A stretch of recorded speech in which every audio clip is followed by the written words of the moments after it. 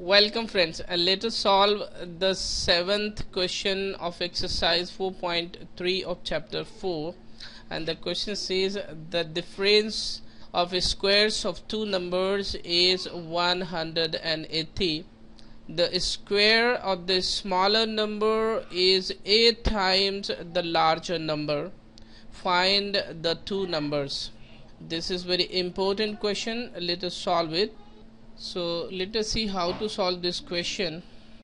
Let x and y be the larger and smaller numbers respectively.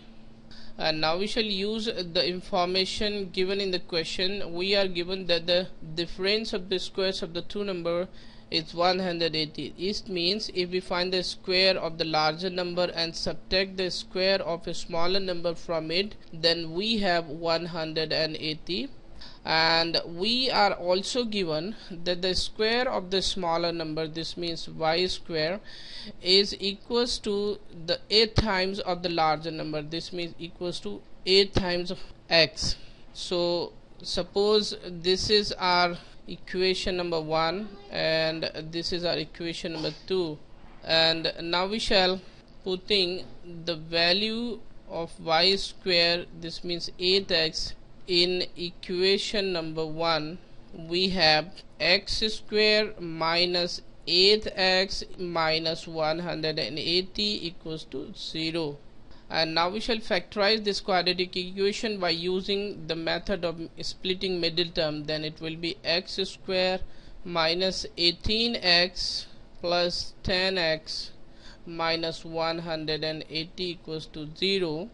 We shall take common x from first two term, then we have x minus 18 in the bracket. We shall take 10 common from last two term, then we have x minus 18 in the bracket.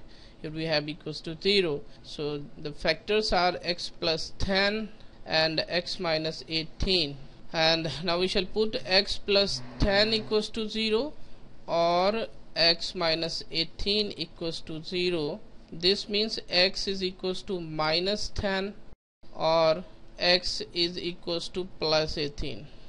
So this is clear that the larger number is 18, because minus 10 cannot be the larger number. So now we shall find the smaller number. We are given that the square of a smaller number is 8 times of the larger number, this means 18. This is equals to y equals to square root of 144, and we observe that equals to plus minus 12. So the pairs of numbers can be 18 and 12 or 18 and minus 12. This is our solution of the question. Thank you.